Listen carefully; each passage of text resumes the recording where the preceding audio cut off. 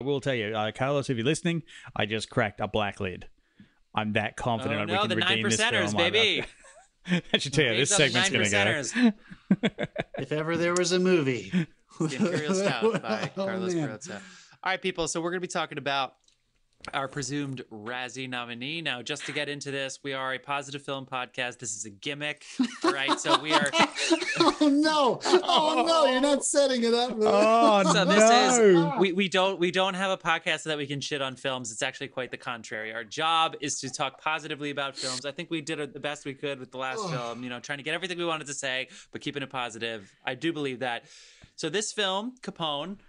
I guess what? It's about Al Capone. Shock to everybody, right? So Tom Hardy plays famous Chicago mobster Al Capone in his later years in life. One of those little timelines don't matter things. But let's just say the last year of his life, he has been living in this mansion in South Florida for 8 years. Because as most people know, Al Capone suffers from what they call in this film neurosyphilis, which I found hilarious, but I guess that's what it's actually called. And apparently he got it when he was 14. I did not know that. So thank you for this movie so that now I know. I got one thing out of this. Neurosyphilis started in Al Capone's body before the age of 15. I mean, I would basically, I'd put a caveat down as believing anything this movie presented as fact. Good point. Josh Trank. Sorry. Okay. So anyway, so this is our presumed Razzie film. So we're gonna have to do our best to try to, give a positive take on this. We love Tom Hardy. That is no surprise to anybody who listens. We love Tom Hardy. He was awesome in Venom. Al Capone's last. Awesome in a lot of Dave loves Venom, of course. That's the Tom Hardy film you choose. Dave. Yeah. Dave, who's seen all of our Razzie films. I mean, I also did like Tom Hardy from Venom. Yeah, I did like him in Terminator Salvation as well. Yeah. How about what about his Star Trek movie? Do you remind me which Star Trek movie this is? Jeff? He's in Salvation. That's for even bringing that fucking Salvation? thing up. I don't remember him in Salvation, but maybe. I don't know. I think He's it's a Band of Sam Brothers. Worthington. Maybe it is. Yeah. Dave, they're irreplaceable. Okay. Sure. All right, sure. there we go. The best part of Capone was Sam Worthington as Lid. Al Capone. Okay, I'm off track here. First things first, this is on Prime. This is on Amazon Prime right now. Yeah, it Amazon obviously Prime, did not come out in theaters. Sorry, Sam. Josh Trank, who unfortunately did the final Fantastic Four movie that maybe will ever be made. No, there's a new one. They've announced it. He also made Chronicle. Yeah, but I thought it was just Disney Plus. Who gives a shit? Okay, anyway, so Tom Hardy is in this film, and he's playing Al Capone in his final year of life, who is suffering from dementia, which was caused by having the Syphilis? the neurosyphilis for more than 30. It's funny. It's funny. For over 30 years of his life. And yes, penicillin was discovered during his time of life, but it had already taken its toll. So he's going crazy. He's shitting himself, literally. Yes. He's shitting the bed. When he's full method, too, I'm wondering. He's full method. All those smells that everybody was smelling. All right. Anyway, that's what this movie's about. Ate a bunch of prunes before that. And the reason that odds makers, not us, odds makers believe that this is going to be nominated for some Razzie Awards is because it has a 4.7 on IMDb. It has a 46 out of 100 on Metacritic, and it is a 40% on Rotten Tomatoes. And the user reviews on Rotten Tomatoes are worse. It's actually 25% of user reviews. So you're listening at home to this part of the podcast, and you're wondering, why am I even listening to this? Clearly, I shouldn't watch it. Tom Hardy's fucking awesome. He's an awesome actor. So we're going to talk about this goddamn movie, all right? Let's do it, people. Who wants to get us going? And Sorry to add to that Dave's list, fans. just to kick the HFCS, which is the Hawaii Film Critics Society. This is the nicest state in the union. They have nominated this for the worst film of the year. So yeah, but they're kind. They probably said it with the way like, we know you tried. You know, they passed you a joint. Yeah, I know. Linda Cardellini, Matt Dillon, good cast. Yeah, good cast. Cardellini was awesome in this. Yeah, she really. I mean, to be honest, so was Tom Hardy. He was great in this. Not for a second did you not believe he was an aging man losing his mind with dementia. Yeah, his pupils were, and even the look, like he loves having the makeup plastered on him, but like the look they got pretty much right. Right. All right. Yeah. So I I'm going to disagree with you. Right off the bat, come on, we're a positive film podcast. No, I'm going to say there is positive criticism in here. I always believe Tom Hardy. I do think he's a good actor, and I think there are some people who are not Tom fans, and I don't understand it. I think he's got a wide range. I think he's really great. But one thing that I always have to kind of just sign on for every time I go see a Tom Hardy movie is that he's going to be doing a different voice. And sometimes the voice does or doesn't work for me. Sometimes it can be a little distracting. I always believe what's behind the voice. He has a wonderful Everybody instrument. knows when you see a Tom Hardy film, turn on the fucking subtitles. Yeah, I mean, yeah, right. It's going to be a little weird. The Revenant, I remember he made up even his the accent. first time. That's my favorite Tom Hardy trivia. Jeff, the first time I saw you and I went and saw The Revenant together with a buddy of ours, and I think you and I had a similar conversation when we walked out. I still bought everything, just like with this film. But this was probably the most I had to work to get past the voice. And I don't know I thought you were going to say you like this better than The Revenant for a second. I'm sorry. No, I don't think so. I think this one got in the way for me. I saw in his, I saw in his eyes. I have a decent sized television. I kind of pulled up a little closer. I was like, he's doing the work. I'm believing what's behind it. I just don't know why they cast him. I feel like he was cast for 10 years to do this role. He's not even 47 yet in real life. No, and I believe. All right, so then let me take it to the next point that I kept thinking about. Is it the voice or is it what was written for him? The shitting the bed. Oh, sorry, what were you saying? Is it the voice or is it what he was saying, like what was written for him? Because I lay the blame for this entire film squarely on Josh Trank. It was like written by, directed by, edited by. He probably did fucking catering as well. So, it's like at some point, hand off your project to like another collaborator so that you get, it might have been a better film if he had have taken a step back and let some other people collaborate. Which was your favorite shitting the pants moment? Because he shat his pants a couple times in this movie. I think my favorite is the end one, the FBI interview. The FBI interview. Yeah. The bed one was funny, but it ended too quick. Sorry, John, were you talking about something serious? The bed one was just fucking tragic. We're talking about a movie. This man takes a shit on screen. Yeah. This man takes a shit on screen. John's like, let's break down the screenplay for a second. What? Okay. I guess I don't. All right. This is what I went into this movie thinking. And again, I'm not saying like. I hate it when people go in with a movie in their head and when they're constantly thinking about a movie in their head. This isn't what I was doing, but I was. Afterwards, I was thinking like, all right, what can we say, to try to redeem this movie? I was a little confused why they cast an actor who was younger than Capone to play up and not take advantage of that fact to have him play flashbacks. I kept thinking they're going to flash back at some point and we're going to get a little bit more context for how he got here, even though Capone is really famous and we've all seen, maybe movies that are based on him, maybe most famously. Although, I mean, a couple of weeks ago with the Five Bloods, it worked perfectly. Where they were going, but they were still flashing back. Yeah, they were flashing back, but they were flashing back as themselves. So they've basically they flipped it. So I don't think his. So I don't think his are these were. I don't know if these were actual flashbacks or if these were. This was dementia trips, and like from that perspective. Yeah. It was done extremely well. I thought so too. For anyone who wants to come into this movie knowing what to expect, it's kind of like The Godfather meets The Shining. It was. What did you think, though? I will ask you specifically. Interesting. Matt Dillon's character was introduced realistically away from Tom Hardy. How was he not real? Did you guys catch that? Yes. We went to his apartment in New York in real time. And he was having sex with that woman, and he got the phone call, and then he's not real. That literally confused me. Dude, I was so confused by that point. I was so confused by that point. I missed the point that he wasn't real. Yeah. Well, because he was the guy in the flashback that actually might have been a dementia trip that was based in reality, if that makes sense. I guess so. I mean, I guess that's what it was, but. There were multiple times. Anyway, what I was saying was there was. I thought they were going to give us a little bit more context because unless you've seen, some movies that like Public Enemy and some things that are loosely based on him. And Jeff, what is that goddamn De Palma movie? Robert De Niro plays Capone and Kevin Costner. The Untouchables. The Untouchables. Thank you, The Untouchables. So we've seen, that's probably the most famous one where they try to realistically portray Capone, but that is for 4 Sean months Connery's where they're working a that. case. No, it's great. And then that scene where he walks back into the shack to interrogate someone is amazing. Yeah, it's awesome. It's awesome. It's a good movie. So I wanted more. I guess I was kind of expecting them to actually play with his reality. If you listen to us talk about Capone, go watch The Untouchables. Yeah. Yeah, I know what you mean, Jed. Well, what about so let's say this though, because there are some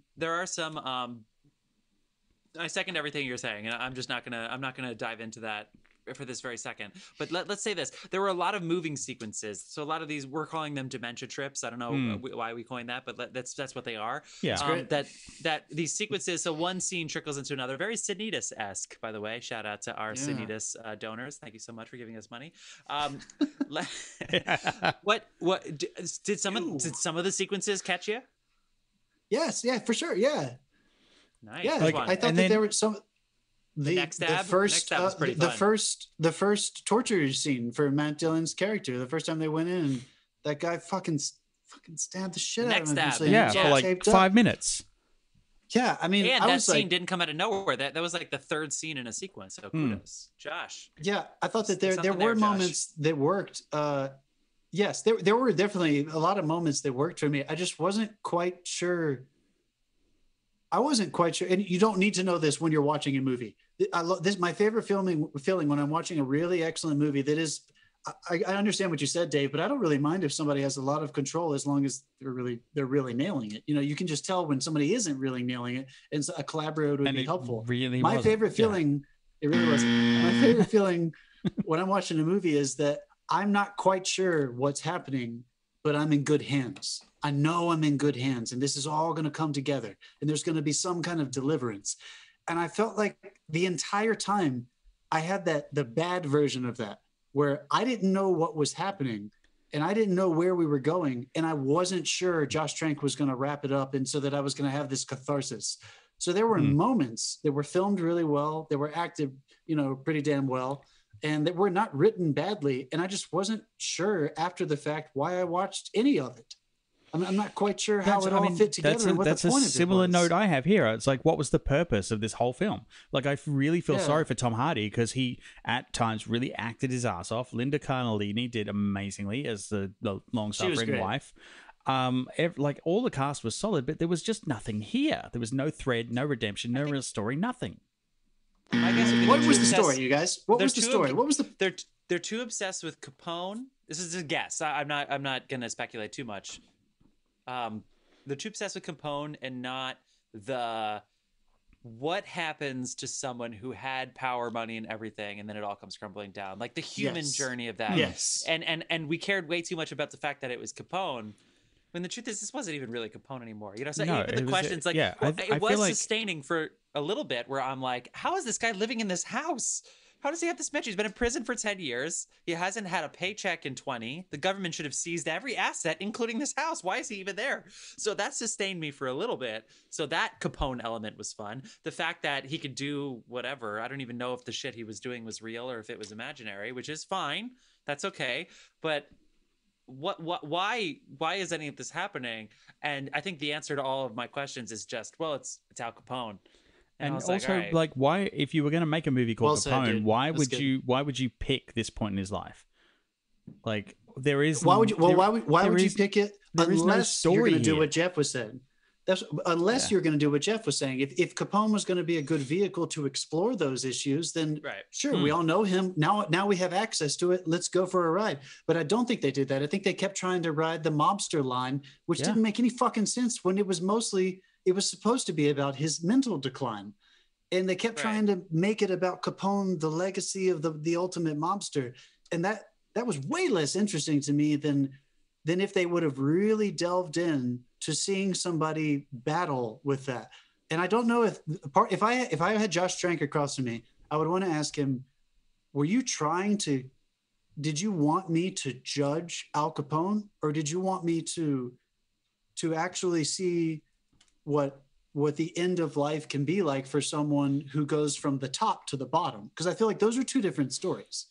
Yeah, was I supposed to go on the dementia journey or the fall what he was trying grace? To say here. Like, and then we have that whole thing with the alligator and the tidal wave and the I mean, I know. Probably wish you did that effect. Cool.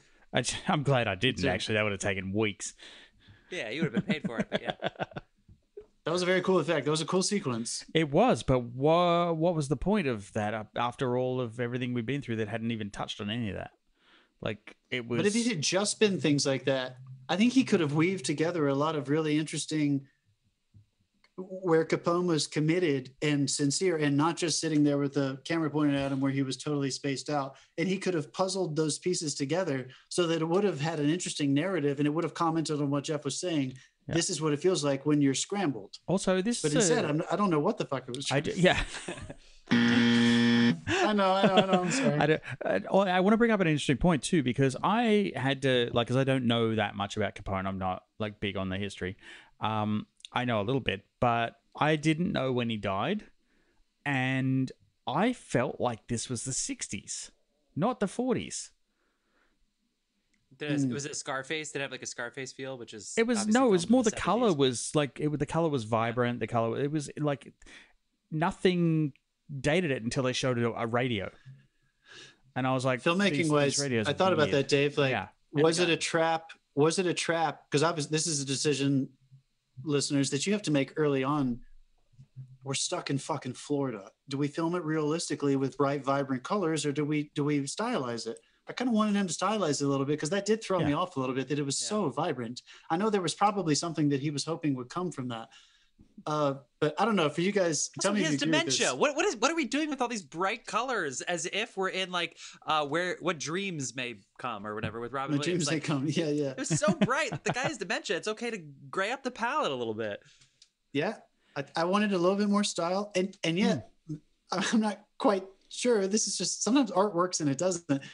Did you guys have the feeling when it finally got to Capone at the very beginning, when it finally showed you the title slate and that music dropped? Were you nervous? I was like, what the fuck movie are we? I was like, what's happening? Filmmakers, do not put Nessun Dorma in your film. Fucking, for the love of God, that is the only fucking opera aria in any film, and they played this 4 fucking times. We had so many chances to get another film, and we're sitting here. First of all, it was Pavarotti, right? Pavarotti wasn't even singing yet by the time this movie takes place. Have some balls and pick an aria, and even put Callus when she's younger.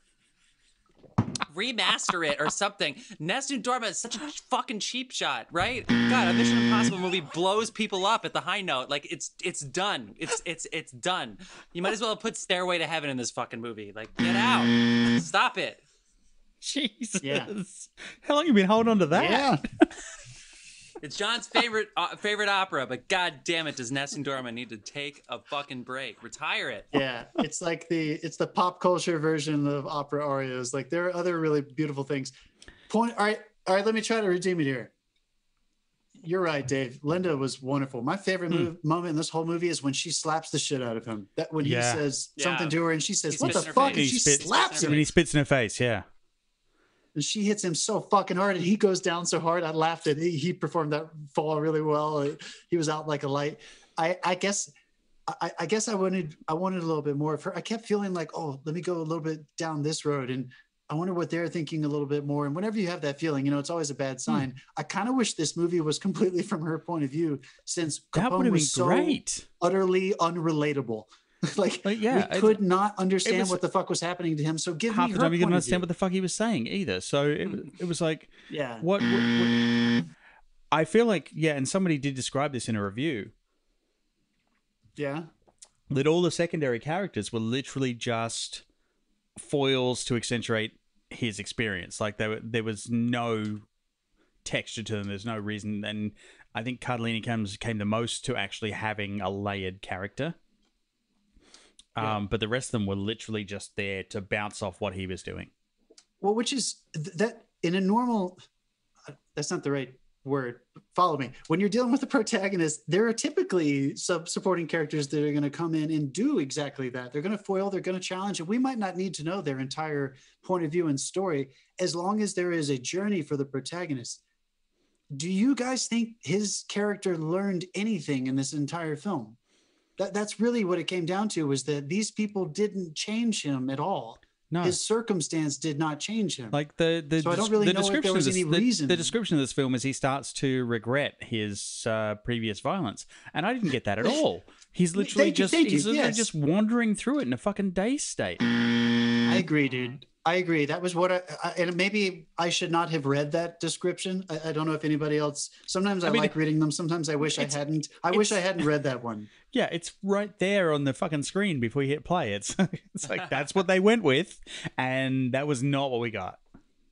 Yeah, and I'm sure that to Josh Trank, let's tip our hats for a second. I'm sure that is a very difficult line to walk when you're dealing with a protagonist who is having an intense mental decline with dementia. But I think there maybe is a more creative way to imagine what it would feel like to go through that and still, quote, learn something as an audience member through what's happening to this character. And I just don't know if he achieved that. I know that's, I hate saying that, but I wanted to love this movie. I love Tom Hardy, and everybody around him did a good job. Matt Dillon, that scene when he's next to him by the bed, I was all in. I was like, this is cool, dude. He's doing a good job. I feel like he's right from that period. I liked it. I liked Al Sapienza, his brother-in-law, Ralphie. I think it's his brother. Excuse me. I think it's his brother. I thought he did a great job. Like there was that whole extra thing with the kid that kept calling the house. The son, Tony. Yeah, and like there was almost no point to that storyline either. There was no point to the hidden money. That was like almost a device just to keep the story going. And which led to the scene at the end where he shits himself during the interview. Like I feel like everything, that whole storyline was put in there for that one scene, and it's just there was a lot of stuff that should have worked and didn't. And I'm landing it squarely on the writing, guys. I'm landing it squarely on the writing. Definitely started with that. I don't know what he was going for, but it just if filmmaking is an extension of writing a script, then the writing in general. You're only as good as your source material. I dare you. I want to take issue with the Tommy gun. I'm sorry, a fucking gold Tommy gun. You like the Tommy gun? Like that didn't happen. I could not stop thinking about when we were talking about what was the racing movie with Sylvester Stallone? Oh, Dave. The racing? Was that bad? Oh, yeah. Chase across the country. Death Race 2000. Death Race. I could not stop thinking about when Jeff said, and Stallone pulls out a Depression-era machine gun, talking about a Tommy gun.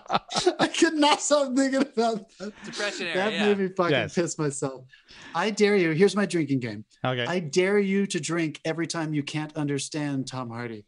I dare you. You kill people. I have a better drinking game. I dare you to drink. I dare you to drink every time you think he sounds like the grandfather from Christmas Vacation. A blessing. A blessing.